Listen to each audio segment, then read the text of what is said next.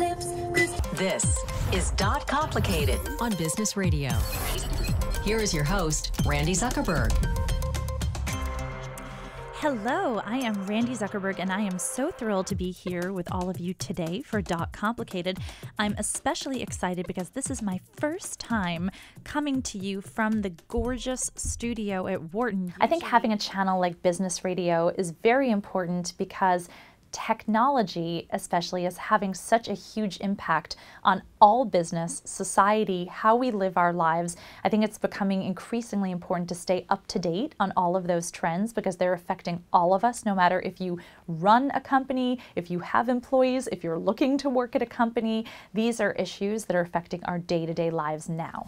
Welcome to Launchpad on Business Radio, powered by the Wharton School. I'm Karl Ulrich, Vice Dean of Innovation at the Wharton School. And the idea for Business Radio came out of a conversation between one of our alums, Mark Rowan, and the president of SiriusXM, Scott Greenstein. Business radio is unique compared to other financial and more stock-driven shows in the sense that it is really not worried about the market. The focus of business radio is how to be a better, more well-informed executive or entrepreneur, or to learn from real-life experiences you might not have had exposure to.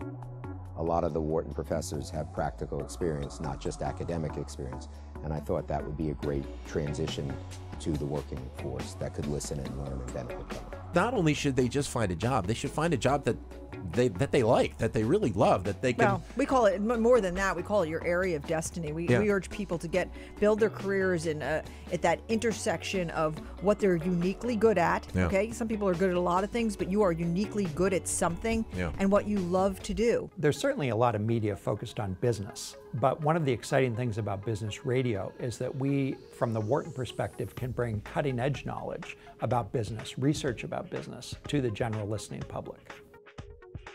When we first started, we thought it might be just faculty who would be hosting the radio shows. But what we've learned is that there's some great members of our community, staff, students, alumni, who can participate as well. And that's really enriched the kinds of programming that we have on the station.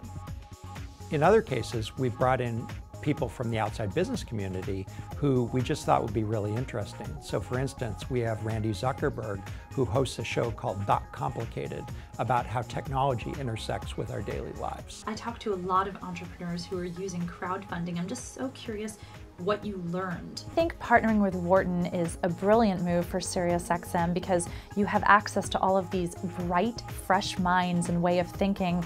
The business of tomorrow is not going to be created by people who have already been in industry for decades and decades. It's going to be created and disrupted by the new, fresh thinkers. Wharton and the Wharton business programs, both undergraduate and graduate, look like the definitive name for practical business information that people could use. So rather than just the students getting the benefit of that, I thought there were a lot of executives that might benefit as well. Our number, if you'd like to join in the conversation, is 844-WHARTON. That's 844. One of the key goals of the Wharton School is really to disseminate knowledge about business to the world at large. And business radio gives us an opportunity to reach millions of listeners very efficiently.